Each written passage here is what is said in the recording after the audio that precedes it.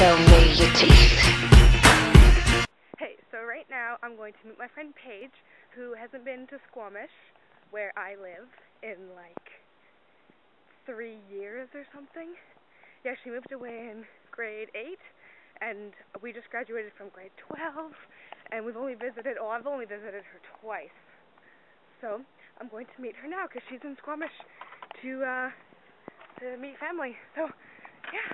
Okay, so I'm almost at the overpass now where we're going to be meeting. There it is. You can kind of see her in the black. Little ginger. Hi, Paige.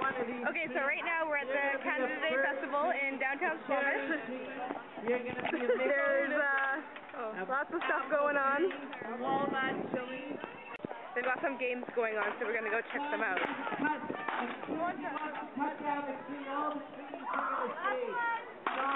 Stop, don't cut me.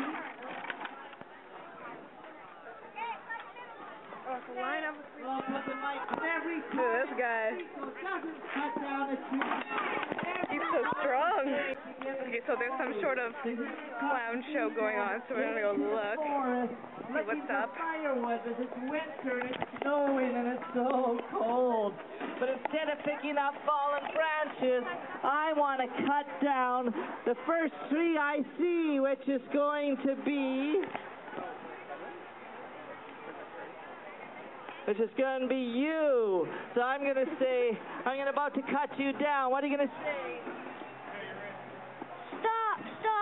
Please don't cut me. Why not? Because I'm a birch tree. A birch tree. What does a birch tree give us? You know what a birch tree gives us? I'll tell you. Well, a birch tree, the bark is used to make baskets. And the okay, that's weird. Used to make that's glue. just a little bit weird and creepy. You are a useful tree. So right now we're going to our friend Miranda's house. She doesn't really know we're coming this early, so she's definitely going to be unprepared. So now we are at Miranda's. Try not.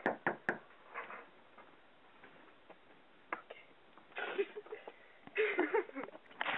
What did you say? I'm all stinky probably still, even though I showered. Brianna's here. We've completed the group. We've got Paige and Brianna and Miranda. Brianna's got some shit on her face.